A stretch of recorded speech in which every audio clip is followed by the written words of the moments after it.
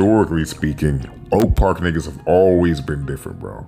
Not even just for the fact that they beefed and funked with every neighborhood in Sacramento outside of two, the Matters and Lincoln Village, at least for now, but also because when you go to Oak Park, even within the neighborhood, you have beef between the cliques there. Like the 33rd niggas used to not fuck with niggas from 4th, from 4 or 5 niggas would fuck with niggas from 12. Now I've been noticing it's changing as of late.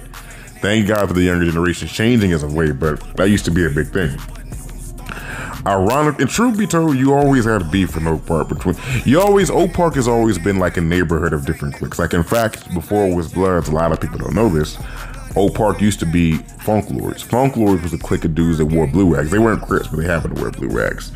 That changed in the early 80s when it was a young man who shall remain nameless, even though he has written a book about this, who came from Pomona, a city in LA. He banged 4, 5, 6 Island Pyrus and brought the knowledge from Northside Pomona to Oak Park.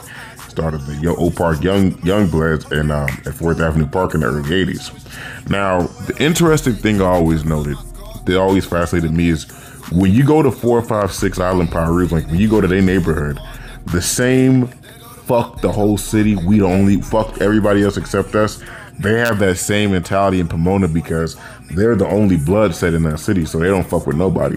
It's kind of the same thing in Oak Park. It's called the Murder Miz, or the Murder Miz. They don't fuck with nobody. It's the same situation. So it's interesting to see how in the bloodline, I guess, the gang, they pass down that genetic trait. Like, it's fascinating.